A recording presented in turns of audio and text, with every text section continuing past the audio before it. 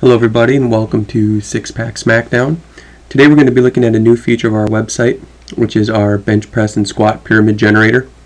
To get to the generator, you just hover over Fitness Calculators and Tools, click on the bench squat pyramid generator.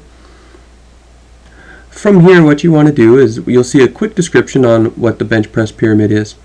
To generate a pyramid specifically for yourself, click in the box and enter in what you think or about around what your 1 rep max is, or your max rep. I'm going to put in 300. As soon as I get done typing, it'll automatically generate a pyramid routine for you. And you can see what we do is we generate 3 different pyramids that are below your 1 rep max, and then we'll generate the one for your max and then a couple above, just so you don't always have to come back and print it out all the time. So how this works is if your max is 300, you're going to do the 300 pyramid next time you bench press, or if your max is 300 on squats, you'll do this on squats.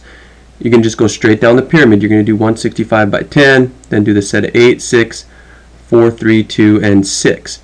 Once you've conquered the pyramid, so let's say you are able to complete the 300 pyramid, the next time you bench press, you're going to move up and do the 310. And you're going to keep moving up. And what this does is it gives you a goal, and it lets you easily track your progress using the pyramid. You don't get stuck thinking about, oh, what did I do last time, or how come I'm not going up. You have a benchmark to go by. And now let's just say you move up to the 310 pyramid and you're doing the set of 4, 265 by 4. I've never done that before, and let's say you only get 3. You don't want to quit. What you're going to do is you're going to still do the 275, but you're only going to go for 2. You're going to do the 285 and you're going to go for 1. And then you're going to do the 230 by 6. The next week when you come back and bench again, you're going to still be on the 310 pyramid until you can successfully complete all the steps. So again, I hope you guys get good use out of this this bench and squat pyramid generator. What you want to do is just click here to print. You can print off the pyramid, put it in your journal, and then you'll always have it with you.